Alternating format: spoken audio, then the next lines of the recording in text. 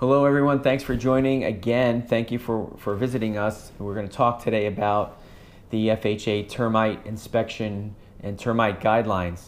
And this may apply to you. You might be watching this video because you're a buyer of a home or potentially a seller of a home, and you're concerned with whether the home you buy or the home you sell is going to be pass FHA inspection, and how is it going to impact the transaction.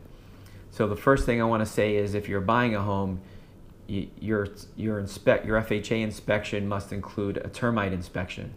And termites are a big problem in the East Coast, and especially in the Southeast. It is a huge deal. And in fact, as you go into some areas of the Southeast, homes are built with block construction instead of wood construction because termites are such a problem.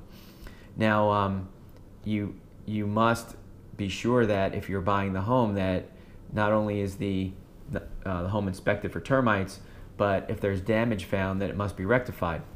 And if you're trying to sell a home and you're concerned about the inspection because you're the seller and you know that your house has termites, you are better off just getting it taken care of and treated right now, so that way you can get a certificate and everything. You can kind of put that to bed and not worry about your inspection and potentially blow a sale.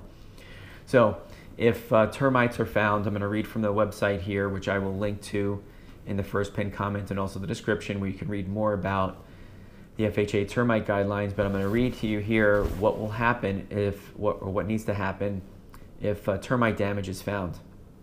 First, the home must be treated by a licensed termite or pest control company. So although you can do a DIY termite extermination project, you're not permitted to do that here if the termite damage has been found by an inspector. Okay? And any damage that was created by the termites must be repaired before closing.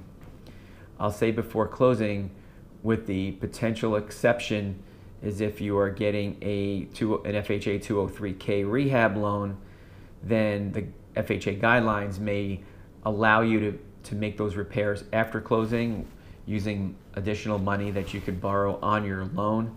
However, my personal opinion is that you want to get that repaired by the seller beforehand, because you may not be entirely sure as to what the extent of that damage is. A termite inspection might reveal just surface level damages and may not reveal everything. So for example, you may have a crawl space where you have floor joists there, and the inspector using a screwdriver has detected some softness in the wood, and they can see some mud tunnels.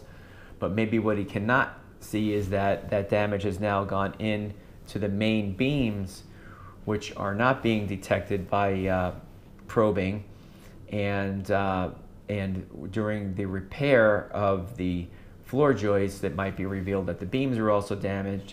And if you were going to do that post-closing with the 203K rehab loan, then the extent of the repair and the cost could be far more than what you would have anticipated. So that's the long way of saying try to get it done before closing, because that's really what's best here, and that's what's required for FHA guidelines.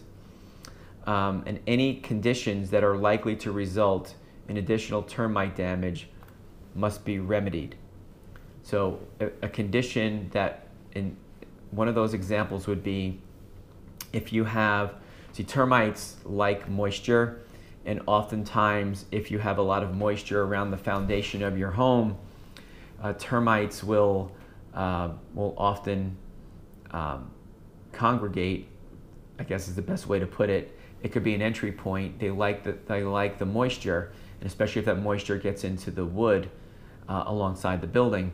So if you have downspouts coming from your gutters on your roof, and they don't take the water away, and it's kind of pooling by your house, even though the termite damage is inside the house, you will need to have that taken care of as well. Maybe you have a leak inside the house that's gotten the wood wet.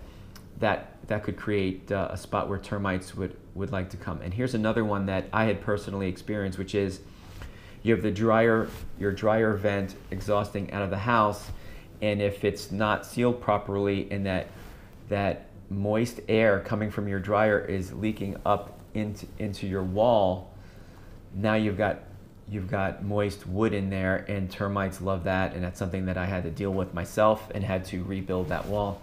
So that's another situation that you would need to deal with, which is repair the dryer venting if it's going to cause potential termite damage.